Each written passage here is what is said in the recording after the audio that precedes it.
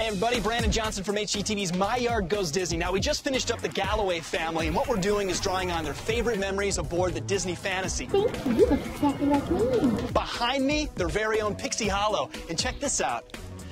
Got their own fairy house. Wait till you see what's inside here. But just from this perspective, look at the incredible attention to detail here. Custom flowers and all sorts of things. So beautiful. We got a little area for the girls and also the ultimate area for the boys.